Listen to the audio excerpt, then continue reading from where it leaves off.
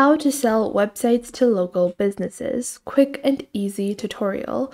Hey guys, welcome back to the YouTube channel. Today we will be taking a look at how you can sell websites to your local businesses. So let's get into it.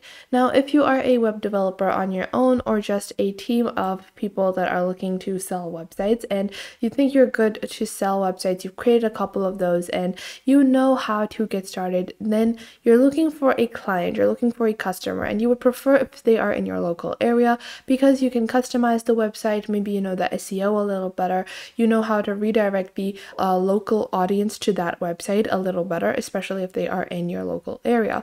So how can you find local businesses and sell them websites? Well, first off, just head on over to Google Maps, open up Google Maps like I have over here, and select your area. So wherever you might want to sell your websites in, let's say I want to sell them within this location of Calgary. So you can see I have a bunch of different businesses that are showing up when I open up Calgary.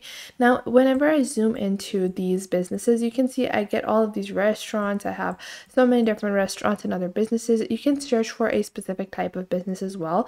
So you can search for salons, you can search for electricians, you can search for like food vendors, you can search for dry cleaners, all those businesses that often don't have that great of a website experience, that you can contact them. So I can see this salon over here, it's called Barber Culture, and it is a barber shop in Calgary, and I can scroll down and take a look if they have a website. So I can open this up over here. I think they do have a website. Now there are two options that you can go with.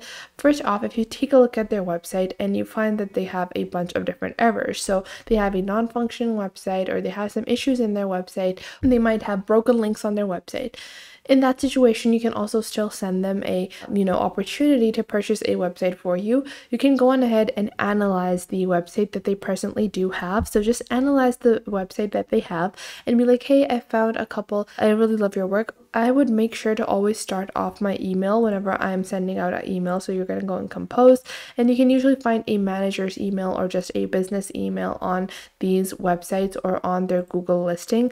And you're simply going to be like, hey, I saw your website. I love your work. I love your barbershop. I love your shop. And I have seen that your website is not optimized for SEO, or maybe it's not optimized for local SEO. And you might have a couple of broken links. You can mention the broken links and be like, I've noticed those issues and I thought I might bring them to light to you. And I also am a web developer for hire. I can create a website for you. I can update your website for you, or I can customize or improve the SEO of your website. So if you find a website like this where they have a basic little website, you can add a bunch of different additional features. You can add any other broken links and how you're going to fix them, so on and so forth. Now let's say we're going to keep on browsing. Now if you can't find a specific business in your area that does not have a location, it's not that hard. So just zoom out a little and go into a different location, zoom in, and just take a look at some of the smaller businesses that might not have a website yet, that are not that high rated.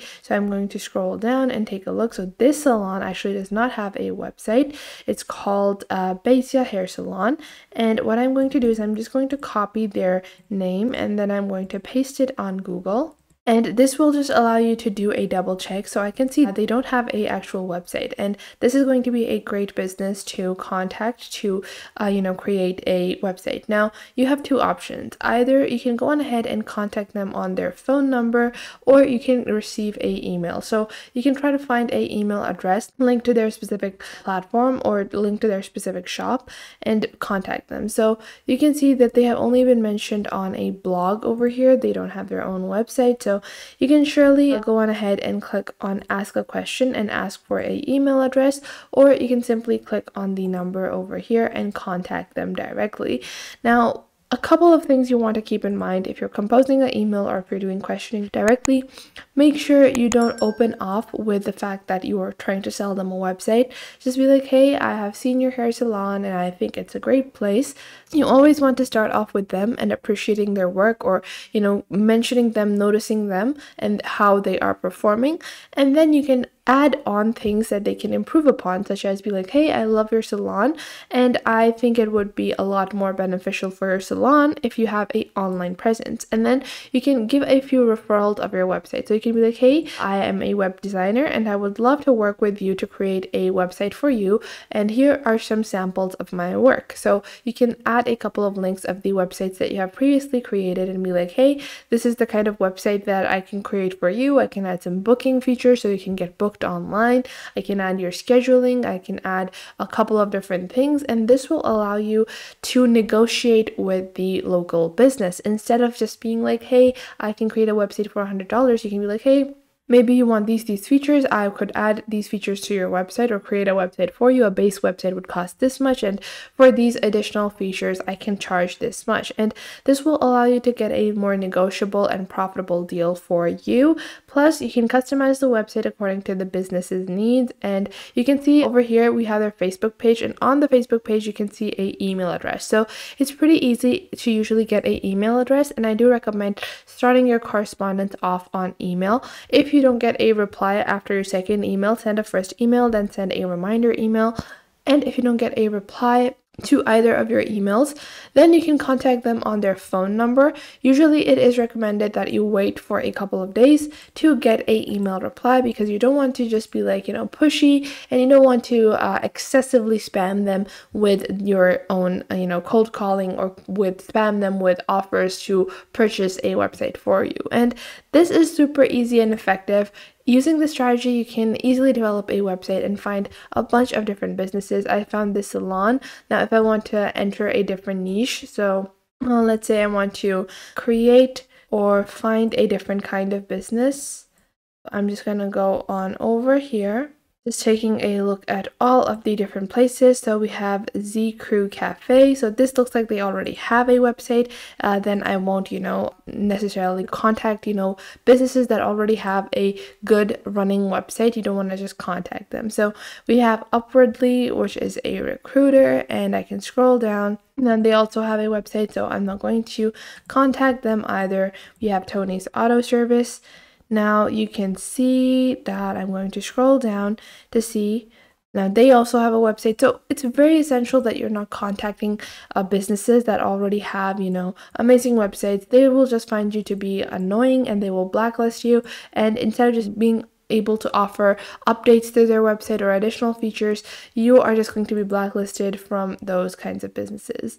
So we're just going to go on ahead and keep on looking, and it takes a little time to find the different businesses that don't have their own websites, but it's really not that difficult because it takes a little bit of research work. Just go on ahead and make sure to search a little and browse on the map, take a look at different types of businesses. You can clear your search over here and search for a different types of businesses to get highlighted businesses for that specific niche. So you can see we have Communo Home. This is a software company, so on and so forth. You can find a bunch of businesses, and if you're not able to find a business that does not have a website, don't worry. Just look for businesses that have outdated websites, that have broken websites, and contact them instead. So that was it for today. I hope you guys found this video helpful. Make sure to leave a like and subscribe to the YouTube channel, and I will catch you guys in the next video.